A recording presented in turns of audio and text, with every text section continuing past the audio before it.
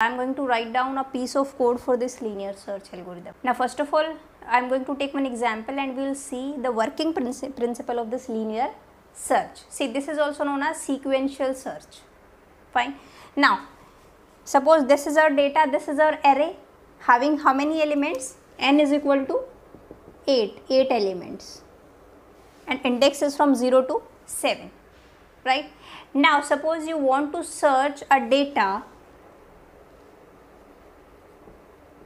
and value of this data or key, or you can take any variable. I am going to take here data, a variable data. Suppose you want to search 42. You want to search is 42 present in this array or not. Now here two cases are there. One is element is present in the list and second is not present, right? If element is present, now in that case you want to print the location of that element, where that element is present in this array. Maybe you can say at which index, or you can say at which position this element is present. So see here the index for this 42 is 5, right? And position is what? 6th position. 1, 2, 3, 4, 5, 6, 6th position, right? So either you can print index or you can print location. Now see, if element is not present, then you want that your program should print element not found. So now let us discuss the working of this linear search. In this case, we are going to start our search from starting of the array, from the 0th index, fine, and we are going to access each element of the array one by one and see whether this is the desired data you want.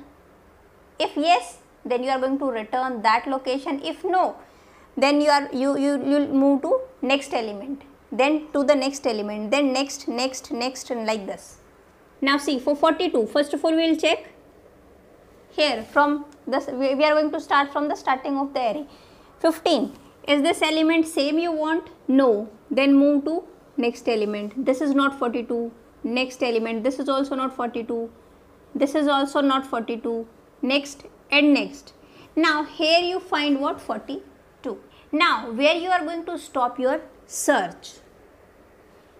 Two cases are there. First stopping condition is you found the element, like 42, you have found the 42 here. Now you are going to stop your search algorithm here, and now this algorithm will return the index 5, that 42 is present at index 5. Or second case is if data is not present in the array. Let us suppose you want to search 41. Now here is not 41, here not 41, not 41. Now next is what? You are going to stop here, na? Because next we don't have any element. So now second stopping condition is you have reached to the end of the array, fine, and the data is not present here. So now you have to stop. Two stopping conditions are there. Either you find the data or you reached till end of the array. Now how to write down the code for this? See, you can write down the iterative method using for loop, or you can write down a function of linear search and you can call that function in your main function. Either method you can follow, fine. I am going to follow here the iterative approach. I am going to write the for loop. See, we are going to start a loop from this index, 0th index, and the loop will go till end, right? Now see, here we have one for loop. We will take one variable I is equal to starting from 0 and I less than n and I plus, because here n is 8, so it should go till 7, less than 8, that is from 0 to 7, fine. Now next what you will do? You have to find what? 42, okay. Now you will check if name of array is A, if array of I value would be, first of all I value would be 0, then I plus, then 1, then 2, like this we are going to search. Now we are going to access each element of the array one by one and we are going to search, and we are going to compare is this data we want to search, right? So if array of I is equal to data, then what you will do? You will return the location of that data. You will print. So here you will printf, you can write here element found at index %d, and you want to print the index. So here you will print what? I, right? At index.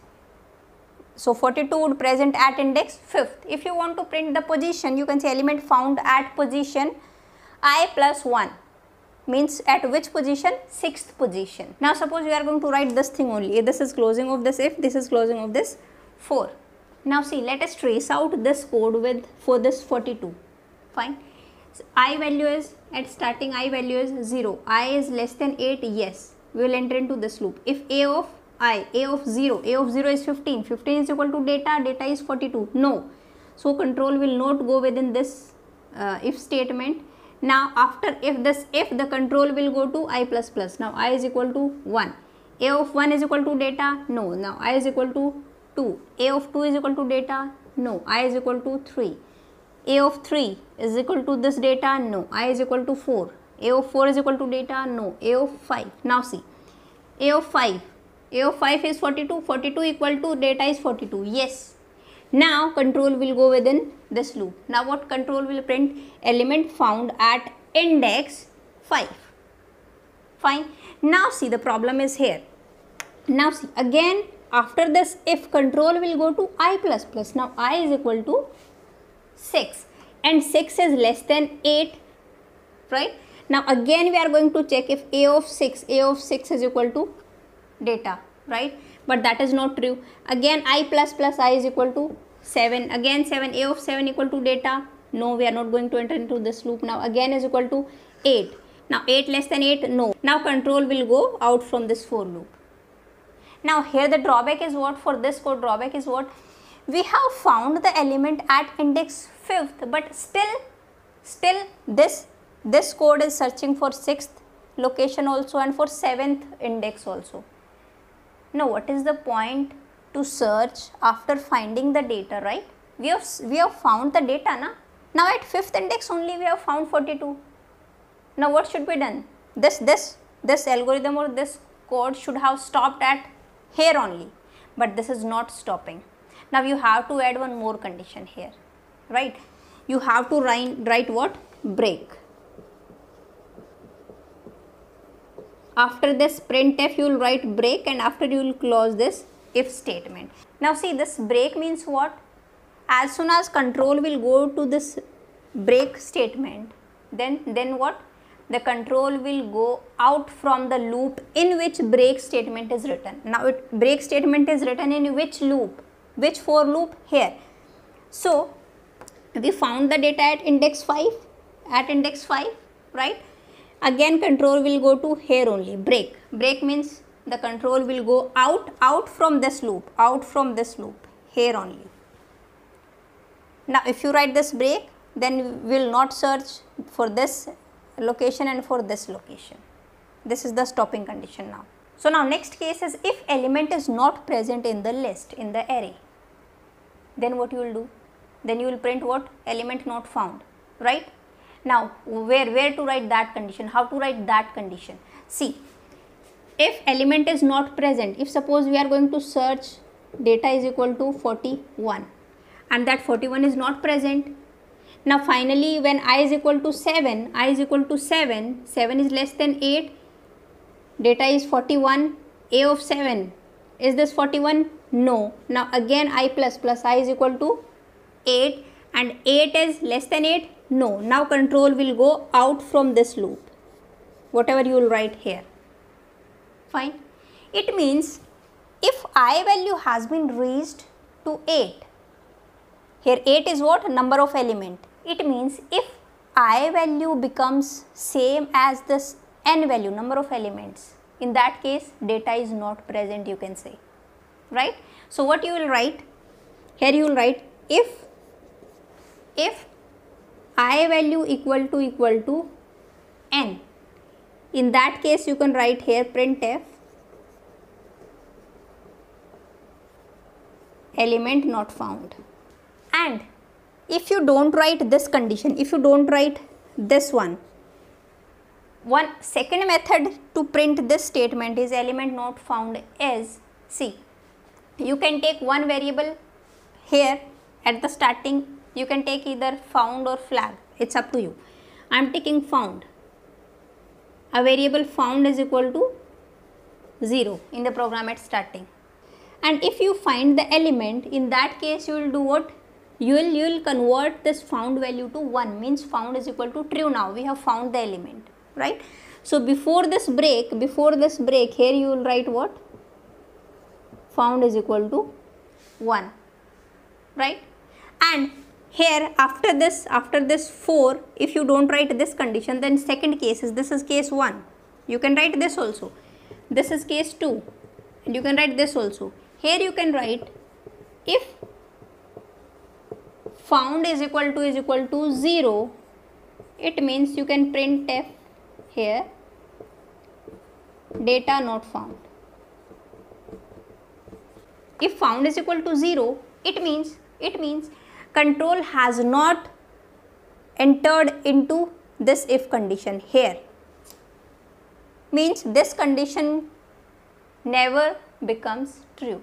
So that is why after the for loop also still found is equal to 0, it means found is equal to false, element is not present. So you can write element, you can say element not present. So you can write this also, you can write this also. If you write this case, then you do no need to declare this found variable. See, this is not the complete program, so you have to write some another statements also. This is just the main logic, not the complete program. So now what is time complexity? First of all, we are going to check in best case. Best case is what? Suppose this is our array and you want to find out data is equal to 15. Fine. In linear search, we are going to start from the initial point of the array, from the 0th index. Find out, check 15. First, at first index, at 0th index, we have value 15. 15 is equal to this data. Yes, it means in one comparison only you have got the data. So in the best case, the time complexity would be order of 1 only. What about worst case? Worst case means, suppose you want to find out the data 17 here. How many comparisons you have to do? First of all 15, then 5, then with 20, then 35, 2, 42, 67 and then 17, and here you got the data. Means n comparisons, 8 comparisons, right? So that is why here the time complexity in worst case is order of n, the number of elements, total number of elements n. If you find out the time complexity, you just do what? Check out where is the loop in this program. Here we have loop, and find out the statements written in this loop, how many times they are being executed. That is the time complexity. Fine.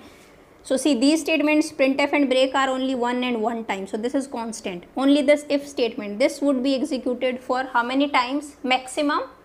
This would repeat for maximum how many times? Till n, right? So in worst case, time complexity would be n. Now what about average case? How to find out average? See, average means sum of all the cases divided by number of cases, right? Sum of all the cases. How many cases can be there? See, one case is the data is present in the 0th index only. In that case, how many time complexities or how many comparisons are there? 1 only. Plus, if data is present at here only, in that case, how many comparisons are there? 2 only. Plus, third case is data is present here only. Now, in that case, how many comparisons? 1, 2 and 3. Like that till n comparisons. How many cases? Sum of all the cases, right? Divided by number of cases are n, right? And I hope you know the formula of this one, 1 plus 2 plus 3 up to n, that is n into n plus 1 divided by 2, and here we have n.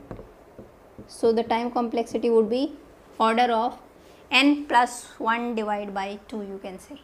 So this is all about linear search. In next video I am going to talk about binary search. Fine. So till then, bye bye, take care.